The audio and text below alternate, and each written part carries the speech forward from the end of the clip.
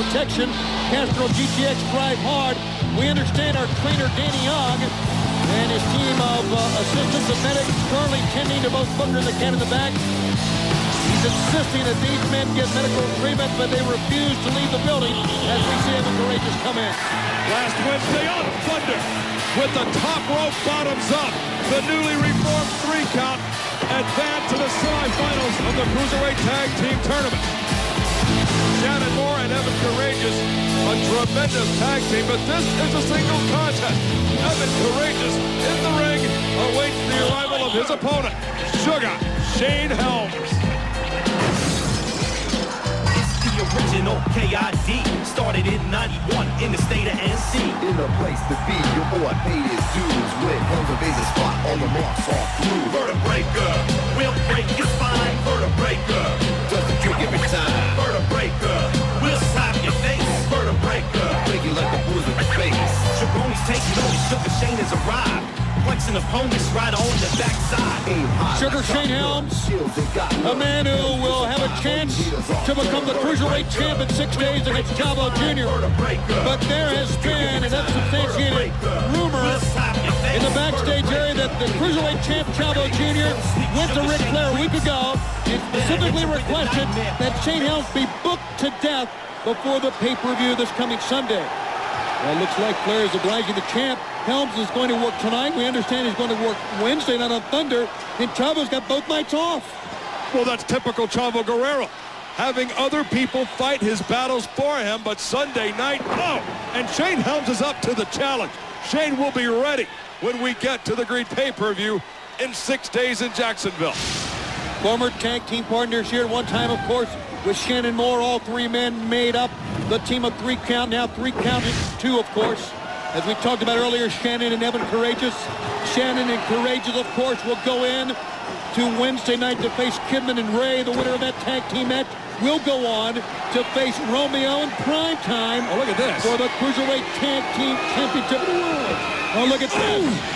Exploding out of the corner, Shane Helms. Sugar Shane taking the full measure here of Evan Karagias. Rocking Karagias, sending at least attempting to. Karagias turning around, though. Send out powerbomb in midair and a 2 count. Evan Karagias in 48 hours will participate in the semifinals of the Cruiserweight Tag Team Tournament. If he gets injured in this one, and he may very well, by ignoring his opponent with that driving the Cadillac stuff and showboating. Oh, concentrate on your opponent if you can after that shot. From the top and a cover, and referee Scott James says no, only a 2 count to Sugar Shane Helms. Once again, we will follow as best we can the injury update of Booker T and the Cat in the backstage area. Look at this from the top, landing on his feet now was Karagias, showing his power. Wow. Evan Karagias, and it drives him down. What a great series of moves by Karagias to get Sugar Shane off his feet. Shane rolled over onto his stomach. Evan pulled him back. Only a 2 count that time on Shane Helms. Evan Karagias already in the face of the referee, Scott James. Am I to understand, Tony, from what you said earlier, that Booker T and the Cat have not only refused medical attention, they refused to leave the building to go to a hospital? It's the way they are. They know that later on, Diamond Dallas Page will go in the ring against Rick Steiner. He's going for the vertebraker right now. It was countered by Evan Karagias. Forward roll. Good pin, 1-2, but no, not good enough. Only a 2 count. Sugar Shane ducks, but couldn't get out of the way of the back elbow that time from Evan Karagias. You know, the plan by Chavo Jr. may work here, 1-2, because right now Evan Karagias is pushing Sugar Shane to the limit. He gets pushed here, don't know how long it's going to go, and then Wednesday night, and Chavo's got some off days. Fans were inside of a week from the great pay-per-view. Snap suplex by Evan Karagias. These men know each other.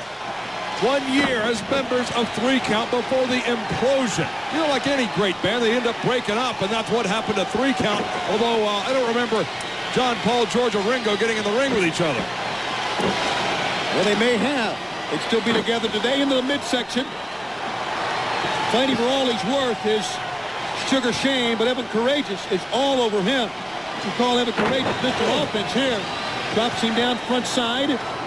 He is taking the measure of Shane Helms. I think Evan is making a statement that maybe he should be the #1 contender. Kidman and Mysterio should be watching this.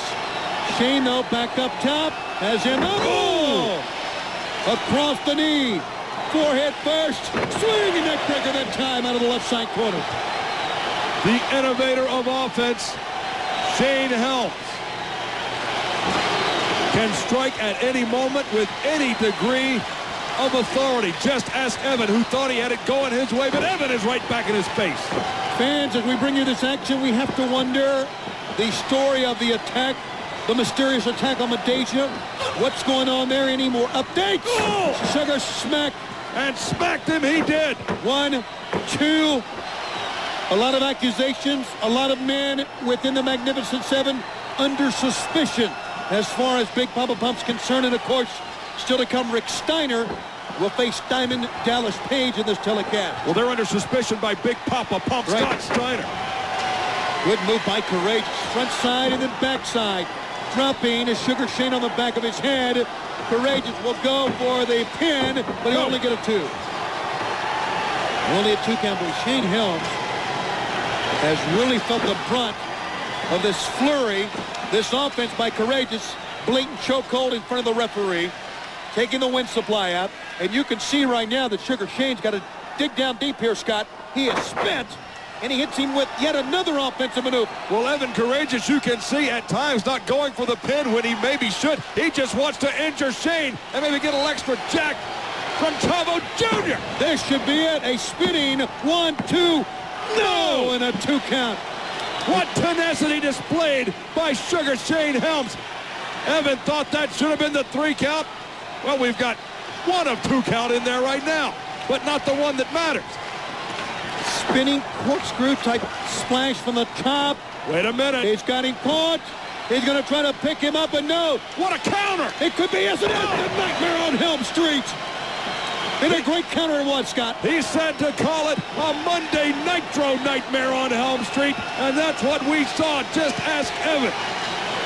He just called for the vertebreaker. If he hits this, no one's kicked out of it yet. Can he maneuver him up? Got the arms hooked. There you see it. Spins over. Evan trying to fight it off, but he's hooked on the back. Oh! Wow! What a move that is. Dropping every vertebrae in the spine. It's academic.